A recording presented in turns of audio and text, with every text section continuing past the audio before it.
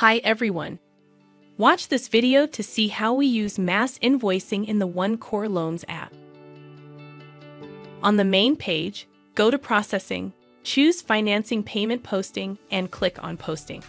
In the field number, choose the number of concrete contracts or leave this empty in case you want to post invoices for all contracts. Then define one or more financing types and financing product code. You can also add other filters for invoice posting by your conditions. In the field Posting Date, enter the date till which the invoices have to be posted, in this case from today till the 15th of June 2023. By clicking on OK, the system will post all the invoices according to your defined conditions. In the end, you can see the number of posted invoices. So what are the benefits of mass invoice posting? This feature has many benefits. In addition, filters based on loan parameters are also available for booking based on specific requirements. It is also possible to set a schedule for the posting.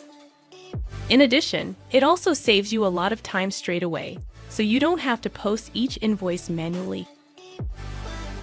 Read more about the loans management software on our website, or you can contact our account manager via email.